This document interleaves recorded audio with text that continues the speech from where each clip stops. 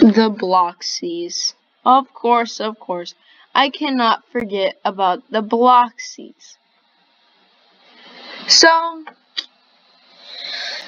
as everyone knows, the Bloxies are the 2019 Bloxy seats are overpriced as fudge. Like, oh my god. Like, do you see this?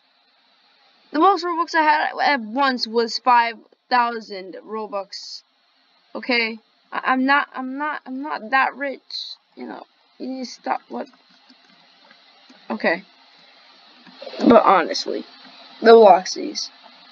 I'm not buying a seat because it's not worth it. I might as well spend my Robux on other things than, you know,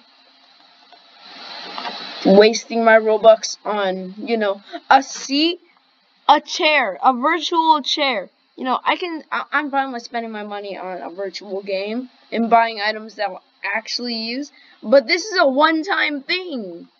Why would you do this? Stop, please, stop buying seats. It's not worth it. It's not. I don't get why people do this. I get so, like, sad when people buy seats. Like, do you see? Okay, so these I think are 1,000 Robux. Those are 50k. Isn't this where Natharix sat? I think that's where Natharix sat. That seat right there, 4,000 Robux. That's more. That's more money than I make. That's more Robux than I make in a year. So good job, game. And then like there's supposed to be this one guy somewhere. I don't know where he is, but he's like, hey, I guess you're a fellow seat owner. Hey, you want to give us more Robux? Just stop buying their stuff.